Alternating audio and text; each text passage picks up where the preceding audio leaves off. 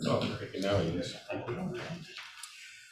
We'll call the July 7, 2021 meeting of Greener Board of Public Works and Safety to order at 5:30 p.m. Thank you.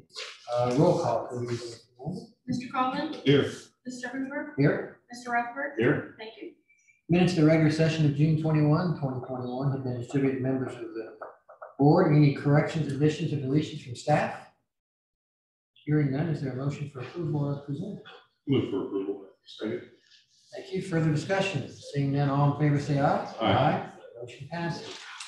First on our agenda tonight is Chief Hoggett. Consideration of a couple contracts for services. Evening, Chief. Good evening. Thank you. Before I get started, I would like to just to let the board know that we do have 3 members of the fire department that are currently deployed with Indiana Task Force 1 at Surfside. And so they've been doing important work in 12-hour shifts. One of the gentlemen is a midnight to noon, and the other is a noon to midnight, and we have one that's a split from 9P to 9A. So they're down there, and obviously our thoughts and prayers are with them and their families and the important work that they're doing. That's the tough assignment. It is. It is. Can't imagine. So I'm actually before you with a couple of contracts tonight. One, the first one is consideration of contract for services for TCT flooring. So that is TCT flooring on the agenda. And that is for Station 94, and it is for replacement of carpeting for that station, which was opened in 2006, and it's the original carpeting. So I'd like to be able to enter into that contract for $11,255.40. This is for the mayor's signature. I'll move for approval of the mayor's signature. Second. Any discussion? Seeing none, all in favor say aye. Aye. Motion passes unanimously. Thank you. The second item is a contract with ERS, wireless communication. This is for a backup storm siren repeater, which is the piece of equipment that is used to actually activate the storm sirens for northern Johnson County. And we had a failure on the original repeater. We were able to get to move to a backup, and this is a replacement for that backup. So we always have one ready to go if we need it. I'd like to have approval for that contract for $11,444.70. Also for the mayor's signature. I move that we approve that and authorize the mayor to sign. Further discussion? Hearing none, all in favor say aye. Aye. And that motion passes unanimously. Thank you. And the last item is for consideration and approval to purchase laptops and equipment from a vendor that IT department uses regularly. But I come before you because it's over $10,000, and that is for replacement for laptops that go into all of our first out apparatus for run reporting purposes for fire and EMS runs. And that total is $25,621.52. Chief, is this replacing anything? Or? It is. It's replacing what we currently have are tablets and that don't have keyboards. And so it's an integrated tablet with a keyboard. And we found it's very difficult in certain situations when you actually have to put in names, addresses, and things like that to get the keyboard to work properly. There are parts of it that are easy, but the computers that we're trying to buy would actually have that integrated into it, so it'd be a touch screen with a true keyboard. And you're purchasing these, not leasing. Correct, they are a purchase. Other questions for the chief? Did you say that this was approved CARES or money? Yes, actually, the prior item for ERS was CARES Act money. Okay. And this item as well comes from CARES Act money. I just like to address that. Right, that went through Common Council and gained their approval. Pleasure of the board. I move for approval. Second. Further discussion? Seeing none, all in favor say aye. Aye. Motion passes. Thank you very much. Thanks, Chief. Have a good evening. You too. Give our best to those office is I down see. there. What is- How long will they stay, do you know? So the most current email I got from the task force leader said that it looked like that they were at least going to be there another 15 days. They were deployed, activated, I should say, last Wednesday afternoon, and they were deployed shortly before midnight. So tomorrow will be a full week for them being deployed. So they were down there when the other tower was, They were, in fact, they were pulled off so they can complete that demo prep and then the demolition, and they went right back to work after it was done. Well, I didn't work 12 hours in that heat. Right, well, they've been taking a lot, have been a lot of safety breaks, so they've been taking a lot of safety breaks. But yeah, the heat, and demoralizing. also the hurricane and tropical storm, Sad, right, sad, So- sad. and they're doing hard work, so. Okay, thanks, Chief. Have a good evening.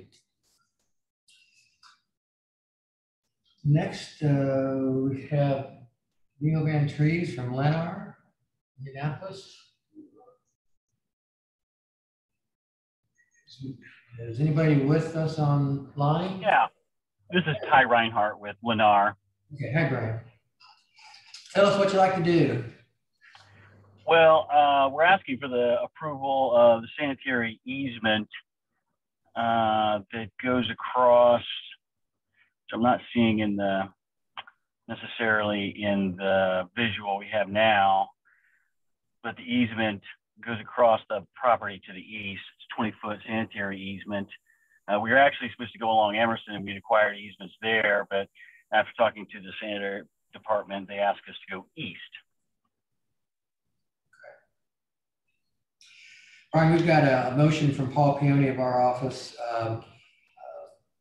recommending a motion, but having a couple of conditions, one being receipt of a revised legal description and exhibit, and then review and approval by the engineering division and receipt of the original easement document executed by the developer, so the city can get signatures on that prior to being recorded. Daniel, is that all we have as recommended conditions? For this part, yes. Okay. Any problems with those, Brian? Nope, that's all taken care of. Anybody have a question? Any other issues for this? I do. Maybe Keith, you can help me. It says that this development will be with a lift station. Could they not get gravity to work through South Lake? No, they actually ran it out. There's only probably 7 lots that can pick up gravity. Oh, wow. So we just decided to go ahead and put the lift station down towards the south common area. To be the most logical place to absorb all the watershed offsite. This particular easement goes off to the east. It's not on here. Road force main itself go off to the east here, and it's across another parcel, which is kind of South Lake, to an oversized line that goes north to the side intersection. So there's a pretty large parcel. This is the west property, right? West. Yes. So north of this location, there's a fairly large empty parcel. Would it then, have you even looked at that to see if it would flow through parcel this? to the north, Yeah. right here before north of that is South Lake. That will flow gravity. Okay. South Lake. Would this lift station be sized to handle properties to the south? It's sized, yes, from this location out to the interstate, Okay. down south to Tracy Road. And it even goes all the way over to the railroad tracks. So you can pick up White If need be. if they choose so. Okay. Thank you, Keith. Questions? Smart bill today. Any other questions or comments? Pleasure of the board. I move that we approve subject to the conditions in the report. Second. Further discussion? Seeing none, all in favor say aye. Aye. Aye. Motion passes. Thanks, Brian. Have a good evening. Thank you. Next, anyone from the audience wish to address us either in person or online? Hearing none, let's move on to Mr. Hudson with the IDAM compliance plan status update. We are current with all our reports and all's well with IDEM. I'd like to hear that. Thank you. Your status of tasks, Sam? First up is a contract for services with McAllister Cat, and this is for the emergency generators at the BBW building. We've received a copy of the contract, and Kevin Steinmetz assures me that they will be kept in peak operating condition and they will minimize expensive repairs. Keith, is this something you want to touch? And there's the service contract and Correct. customer value in terms of addition and addendum, which is one signature by The mayor. Further, any discussion? Is there a motion for approval? So moved. Second. Further discussion? Seeing none, all in favor, say aye. Aye. Motion passes unanimously. Second up is an amendment to the grant for Ivy Tech College. The total amount of the grant is not changing, but there is a change in how the money is going to be used, which we favor. They're going to spend less on administration and more on supplies. And so the staff supports this change. I'll move for approval. Second. Mayor sign. Further discussion? Seeing none, all in favor, say aye. Aye. Motion passes. That's all I have. Thank you, Sam. Daniel? All right, I have 4 items. Excuse me. First is with Estes Express Lines. This is just one of the typical requests to authorize the mayor or deputy mayor to sign on the board's behalf, O&M manual for the water quality for this project. So moved. Second. Further discussion? Seeing none, all in favor, say aye. Aye. Motion passes. Next is for Brighton Estates Section 4B. They are requesting the board accept the performance guarantee for erosion control and to accept and execute the general inspection and testing agreement. Ratify the acceptance of 50% upfront fee. Is 4B the section that's closer to the park of Freedom Springs? Well, 4B and 4A share a border with the park. 4B Okay. is the northern, at the shaded area there on the. 4A looks like it's getting pretty well under development. I'll move for approval. Second. Further discussion? Seeing none, all in favor, say aye. Aye. Motion passes. Next, I have Greenwood Estates, Malone Park.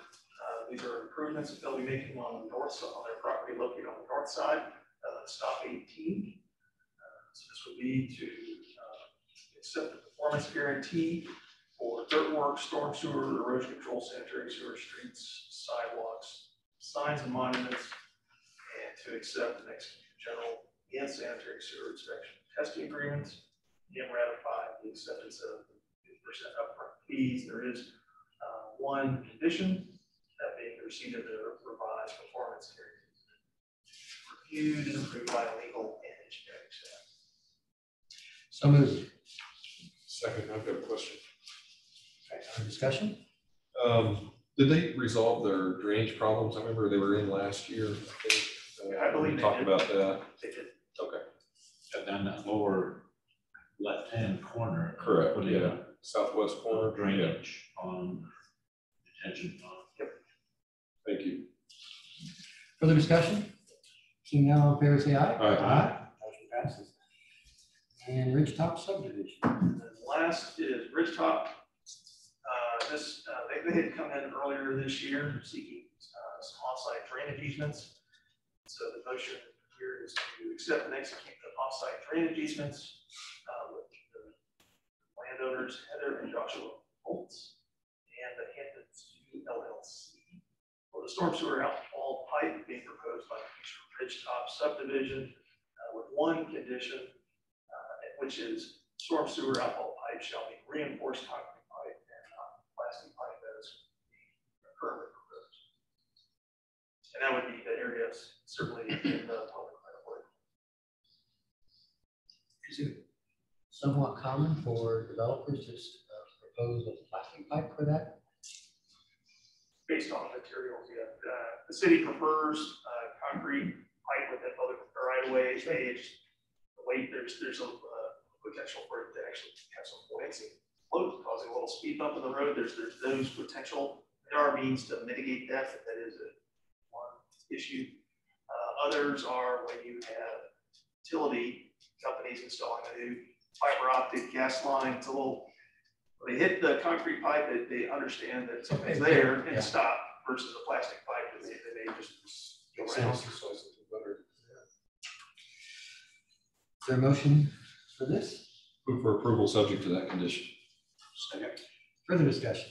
Seeing none, all in favor, say aye. Aye. Aye. Motion passes. And that's all I have. Thank you, Daniel. Thank you.